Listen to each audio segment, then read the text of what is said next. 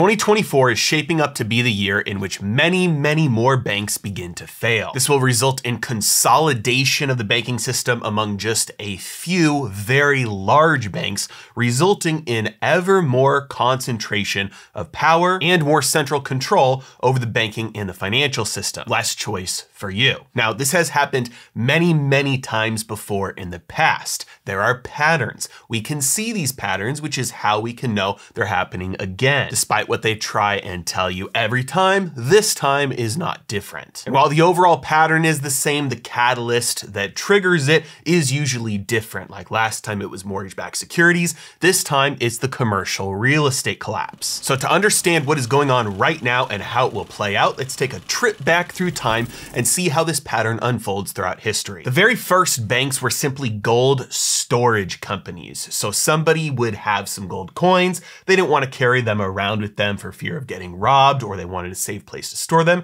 so they gave them to a goldsmith. Usually those were the original banks, and just said, hey, we'll pay you, keep this safe for me, and at some point, I'll come back and get my gold. The person would be issued a little receipt that said, hey, you can come back at any time and get your 1 ounce or 5 ounces or 10 ounces of gold. When the person wanted to make a purchase, they would go get their gold, make the purchase, and eventually these things grew into popularity and more people started storing their money there. After a while, this meant that people were no longer going to retrieve their gold to make the purchase. They were just using their little slips of paper, their receipts, that gave them the claim on that gold to make the purchase. Because if I can go use this piece of paper to get an ounce of gold, I can just give you the piece of paper as payment, and then if you want to go get the gold, you can do that. This system worked out great for a long time, but eventually the banks realized they didn't even have to charge people to store their gold because they had another way to make money. They would simply take the gold that people had entrusted to them and loan it out. Even this arrangement worked out great for a while, but you started to notice a pattern of banks taking on too much leverage, making too many loans or too risky of loans. And then the depositors would get wind of this, realize, hey, the bank might have trouble getting my gold back. So everybody would go line up to get their gold. There would be a bank run and the bank would collapse. So this is the pattern that we see all throughout history. Deposits, loans, over leverage, bank run, collapse. A fantastic book detailing this for the last 800 years is called This Time is Different by Carmen Reinhart and Kenneth Rogoff. I highly suggest this book. Now, about 300 years ago, in order to try and stop this problem, we had the invention of the central bank. This would be a bank for banks, so that if one bank was too risky, made too many loans, and started to see a bank run, there would be a bank that could draw from all the other banks in the system to bail that individual bank out. The only problem this solved was individual bank risk, but it actually scaled up the risk to the entire system, and you started to have systemic instability as a result of central banks. This is why, again, in 1913, when the Federal Reserve was established in the United States, our central bank, you had the first Great Depression start just 7 years later as a result of the same pattern. Banks took the deposits, made too many loans, too risky of loans, leverage built up in the system, there were bank runs, and the system collapsed. If you want a great resource on that, I suggest reading The Forgotten Depression by James Grant, another fantastic book on this topic. But the US and the Fed did not learn their lesson, because just 9 years after that, they repeated their mistakes. Banks across the United States making too many loans, too risky of loans, leverage built up in the system, bank runs happened, and the whole system collapsed again. Now, there was a period of calm for a few decades after this, simply because the rest of the world started using the Federal Reserve as their own central bank. So we had a global central bank now with the Federal Reserve for the first time. But the same exact pattern started to repeat itself. All of those deposits, the central bank started to make too many loans, print too many claims on the amount of money, the gold that they actually had in storage. So leverage built up in the system. The depositors realized their money wasn't actually there, so they started to go and get their gold. And in 1971, the United States was about 2 weeks away from completely running out of all of its gold. There was a bank run going on. It was just a global bank run this time. And that's when Nixon decided to default on its obligation as the bank for the world, closed the gold window and just said, no, we're not giving you your money back. You can keep the paper instead. But it was the same pattern as it's always been.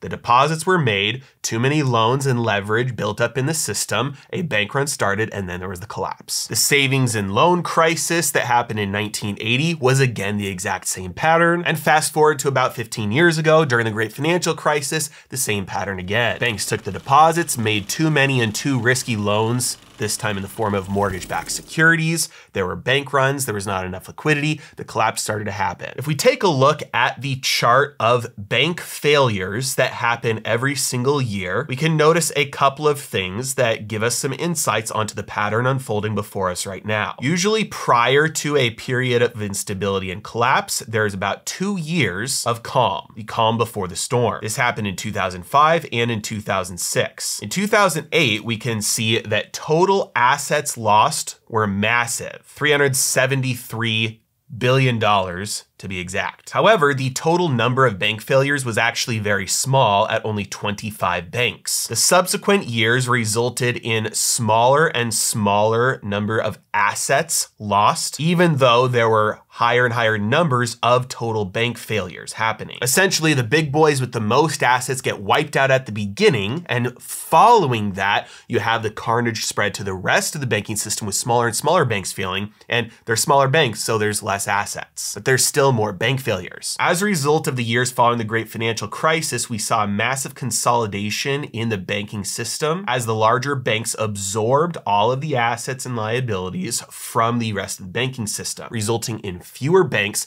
more concentration, more control over the financial system. 2021 and 2022 were years that mirrored 2005 and 2006 as a calm before a storm with 0 failures. However, 2023 is a mirror of 2008 with a massive record-breaking number of assets lost, $548 billion, with only 5 bank failures. As the trouble hits the rest of the financial system much more slowly, 2024 and the subsequent years will likely be years in which more and more small banks will fail, even though it's a smaller number of assets, and then all of those assets and liabilities will get absorbed by the rest of the banking system, meaning more consolidation, fewer banks, easier central control over the entire financial system. So that's the pattern that we see unfolding throughout history. Is there any evidence, though, of things happening with banks today that would give us reason to think that more small banks are at risk of failure and the large banks will absorb them? Well, if we take a look at this data from EPB Research, we can see that large commercial banks only have about 7% of their loans exposed to commercial real estate, whereas small commercial banks have about 30% of their loans in commercial real estate. Beyond that, large commercial banks have been decreasing their exposure to loans as a percent of their assets for years now, which means that small commercial banks have been picking up the slack as loans have been making a larger and larger percentage of their balance sheets. Okay, so small banks have more exposure to commercial real estate loans, but does that actually mean they're at more risk? Today, more and more people are waking up to the fact that commercial real estate is facing what some are calling an existential crisis. Billionaire Barry Sternlight, who founded Starwood Capital, said the commercial property market is facing a generational change and that it's going to be very, very ugly. We can also take a look at what these small banks are doing compared to the S&P 500. The top blue line here is the S&P 500 year to date, which is up about 6%. The best performing of these small banks on this list is KeyCorp, which is down about 5%. The rest of the banks on this list range from being down anywhere between 5% all the way to the worst offender, New York Community Bank, which is down 53% year to date. But it's not just the commercial real estate companies and investors that are worried, and it's not just the market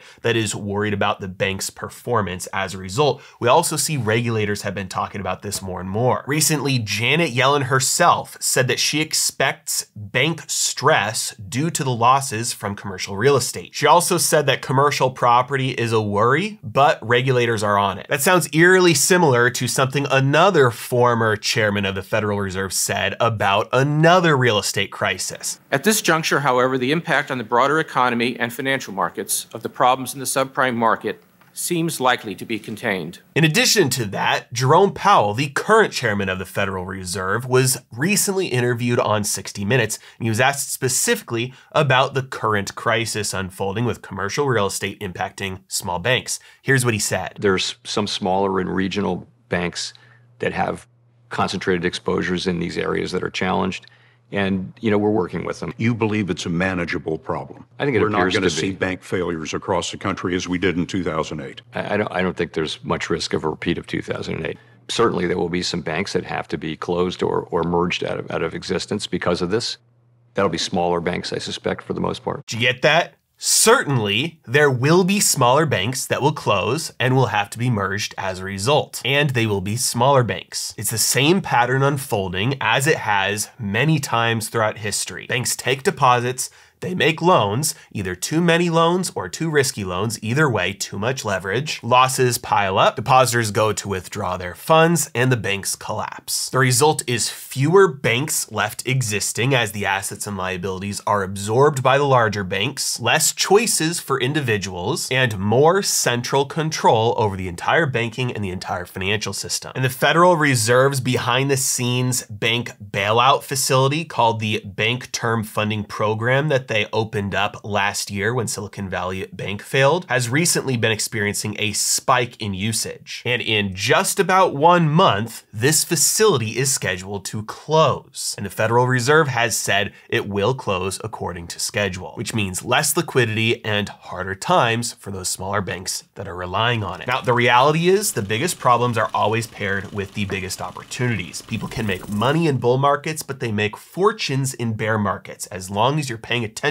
and you're prepared. So here's exactly how to play this. Number 1, don't keep your money in small banks. Keep your cash in high-yield savings accounts, in money market funds, in T-bills, and in big banks, because if you are over the FDIC limit, your money will not be bailed out. It will be bailed in, which means you lose it with the bank. Now, not all of these banks will fail. Some of them will survive and they'll have a huge rebound as a result, which is why, as the original bankster said, Baron Rothschild, buy when there's blood in the streets. I never recommend getting out of the market, but I do usually recommend staying hedged, especially when risks go up and the market is not pricing in those risks. So you can use very small bets to play the bailout or even play the lack of the bailout. Simple strategies like a debit spread where you buy either a call or a put, and then you sell either a call or a put that is further away from that strike price, further out of the money, will give you a cost-effective way to bet on a large move. With these strategies, the most you can lose is the amount you spend on the trade. And if you pick the right strike prices and the right expiration dates, many of these trades on these banks right now have between a 2 and a 10x upside. And finally, if you need help learning any of these strategies, that's exactly what members of Heresy Financial University get. A moment ago, we were talking about how to manage your cash. I teach you the most effective way to be able to maintain your liquidity while also getting a return that beats inflation on your cash, while also decreasing your risk. Because ultimately that's what you want with your savings. You want an interest rate that beats inflation. You want to maintain that liquidity so you can use it at any time. You don't want it locked up, but you also don't want to be exposed to any risk where you might lose it, because after all, that's the point of savings. You can have it when you need it. Members also get access to advanced training material to learn option strategies like debit spreads that we talked about. These are strategies that professionals use, because the average retail investor can only make money if the stock they buy goes up, and they lose money if the stock goes down. But in reality, with financial education, you learn how to make money in any market, whether the market goes up, down, doesn't move, or moves in either direction. On top of that, you get access to the Heresy Financial community, monthly group coaching calls, and much, much more. So at this point, the only question you should be asking yourself is how much money are you losing every single month by not knowing how to take advantage of these moves? So sign up with the link below to get started today. As always, thank you so much for watching. Have a great day.